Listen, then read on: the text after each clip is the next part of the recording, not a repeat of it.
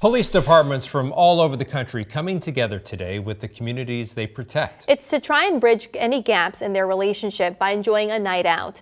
NBC5's Carolyn Sistrand was at the event in Essex and explains why this event comes at a good time for the Vermont town.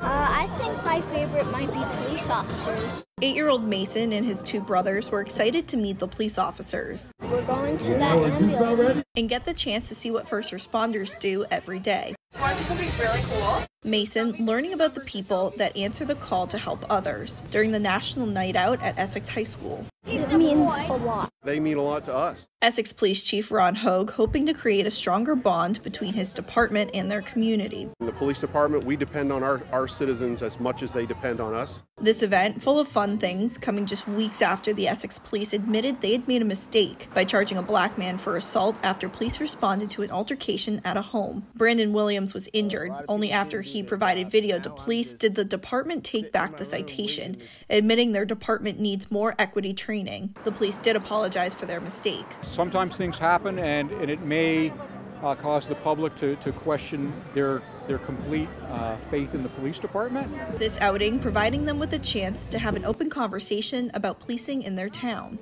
Always important that police departments and with the fair and impartial policing and should always be out here working and communicating with the community, youth, and families. In Essex, Carolyn Sistrand, NBC5 News. Now, the state's attorney's office is now in charge of the investigation in the incidents involving Brandon Williams. Essex police chief told us last month that charges against the other individuals could be issued.